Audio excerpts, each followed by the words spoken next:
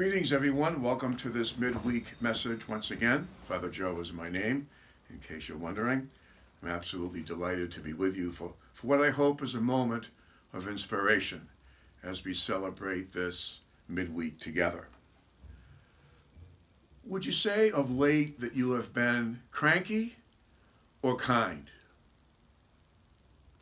This past weekend, I must admit, I caught myself being a little bit more cranky than I ordinarily am.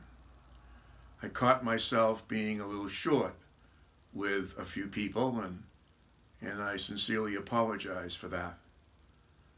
At the same time, I think it's somewhat understandable and normal as we continue to move through this lengthy pandemic together, that a little crankiness is going to creep into our lives. I know last weekend it came to my attention that several people who were responsible for registering people who wanted to attend Mass, either at St. Anne's or St. Catherine's last weekend, they found a little crankiness in people as well. It's somewhat of an inconvenience to have to register to go to Mass, isn't it? But in the overall scheme of things, how big is it really? When you really and truly stop and consider everything that's going on in people's lives. Have you been cranky?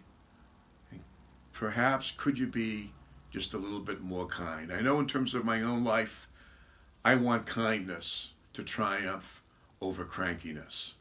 And that's something that I struggle with each and every single day. And doing it with you makes all the sense in the world. I want to share a little story with you that maybe you've heard before, maybe you haven't. It's always a good thing to hear it again, even if you have heard it. I know in my case, every time I ponder this story, it just kind of helps me to put things in perspective.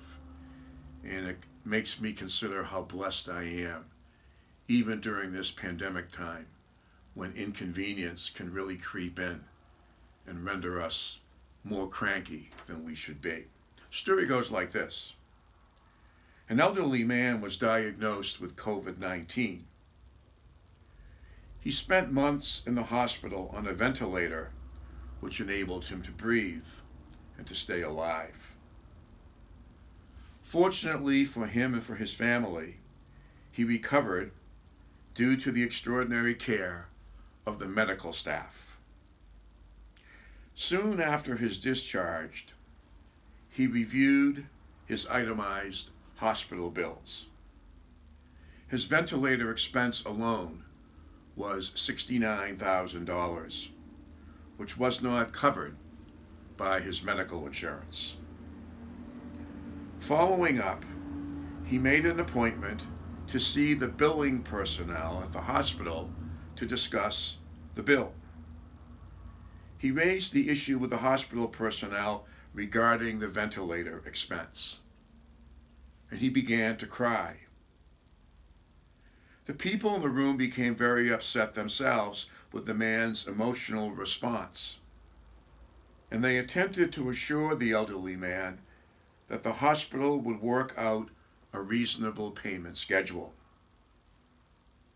The elderly gentleman thanked them for their understanding and kindness, and then said, "I'm not worried about paying the $69,000 ventilator bill. I am upset with myself.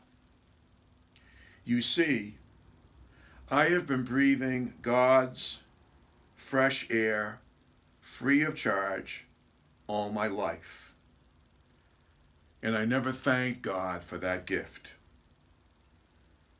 I never realized what a gift I possessed until I was affected with COVID-19 and needed the use of a ventilator to breathe." It's so easy for our hearts sometimes to get hardened. I know in my own case, I catch myself all the time.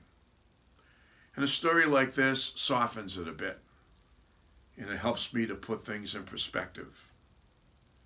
When was the last time you thanked God for the gift of every single breath that you are able to take on your own. What a great gift that is. A gift that I should never assume or presume or take for granted. Let's allow the experience of this elderly gentleman in the story this morning to help us to put things in perspective. So next time I'm confronted with the task of having to register before attending a liturgy on Saturday afternoon or Sunday morning, I don't take a nutty. I realize what a great privilege and what a great opportunity that is to be able to gather with my sisters and brothers and to give God the worship and praise and thanks which are his due. We may not be living in the most ideal times right now, but if we truly cooperate with God and with one another, everything is going to be okay. More than okay. I believe that with all my heart, especially if we are willing to take the journey from crankiness to just a little bit more kindness.